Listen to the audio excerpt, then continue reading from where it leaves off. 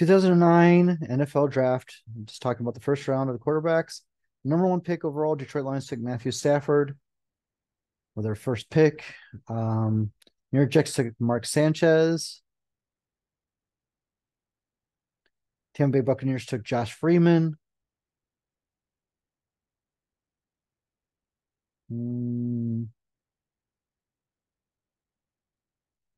so Matthew Stafford by far better than Mark Sanchez, not just by the fact that he's still playing, but by most people's eye test statistics. The guy, I mean, but he got to the wrong franchise. He just no other way to say it.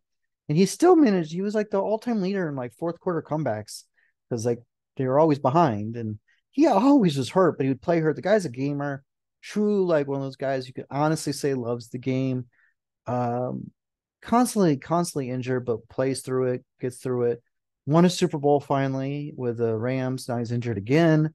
Um, I mean, this guy's got tons of yards. I used to call him, Matt padding the stats. It's like Skip Bayless would call him like stat padding as a kind of a joke on his name. Mark Sanchez was not a bad quarterback.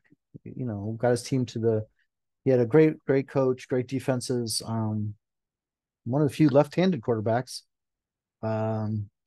Steve Young, Michael Vick, Mark Sanchez. I think Tua is left-handed, but I think naturally right-handed, but he definitely throws his left hand.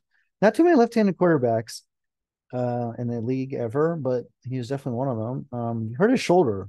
That's it, I mean, I don't think he had much arm strength, whatever. He's great on TV, super smart. I think he's better than most people. His coach didn't believe in him.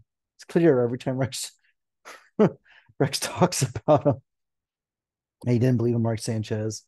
Josh Freeman, pretty much a bust. Guy was apparently a head case. I don't know. I think he might have even been bipolar, Nebich. I'm not sure what happened with him, but a lot of head injuries. He was good on the Bucks because their defense was amazing in those years.